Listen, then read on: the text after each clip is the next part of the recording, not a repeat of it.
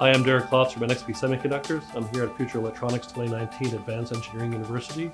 Today I'd like to introduce you to one of our many motor control solutions. The IMX-RT1000 is a family of high-performance microcontrollers based upon the ARM Cortex-M7 CPU running as fast as 600 MHz. NXP Software Development Kit provides full support for these microcontrollers, with the ability to write code from bare metal up to using a real-time operating system such as FreeRTOS.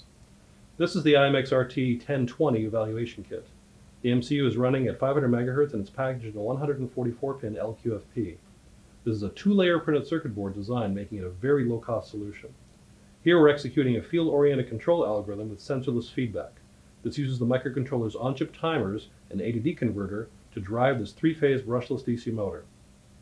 After developing the software and programming the microcontroller, we can use NXP's FreeMaster for real-time analysis. FreeMaster can dynamically measure the motor's characteristics. Without needing to stop the motor, we can then modify the algorithm's control parameters and immediately see their effect. Larger family members, such as the RT1050, can drive up to 4 motors simultaneously while using only 30% of the available CPU resources. If you want more information, please contact your Future Electronics representative or go to futureelectronics.com. Thank you.